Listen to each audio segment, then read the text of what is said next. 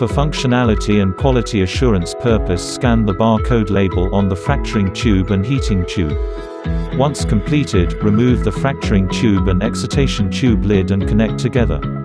Put the excitation tube into fracturing tube and make sure fracturing tube valve is tightly secured to avoid any air leakage.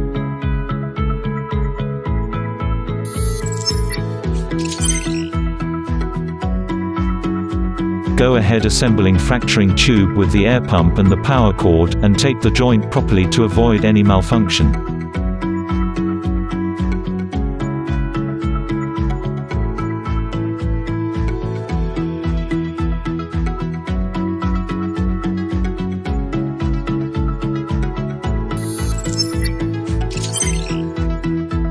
At this point, electrical tests shall be performed to ensure connections are working well.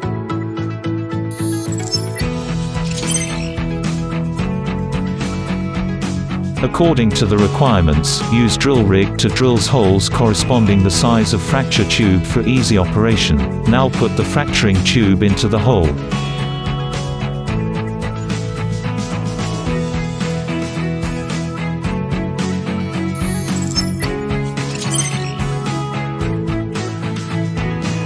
To achieve better result, fill the holes with mud or sand.